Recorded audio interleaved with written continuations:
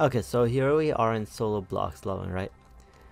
And we all know, like, everyone's doing dungeons and all that stuff. You have your mana right here. This is mainly, and you're out of mana.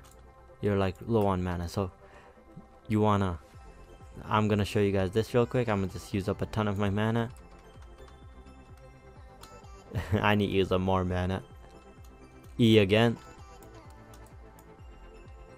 I wonder if, no, they don't seem to use mana up. Okay, anyways, we're like 300 mana below. So what you want to do is unequip your wings and equip your wings again. Boom, you're at max mana. I'm gonna unequip a bunch of items. Here we go. That, and I guess that. So I have 300 mana, right? Let's like empty out my mana. 2, and then E,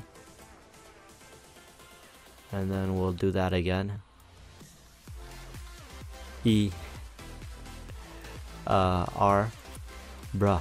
When you want to empty out your mana, but it takes so long. I mean, that's a good thing, but. And 1. Okay, there we go. So we're at 0 mana about. Equip that.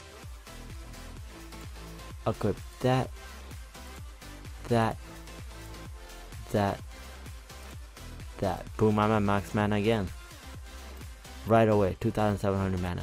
So the glitch is technically you unequip it because it gives you like a equip buff, and then it'll drain your mana, and then you put it back on, it'll gain your mana. You'll be max, you do that, boom, you're back to max mana.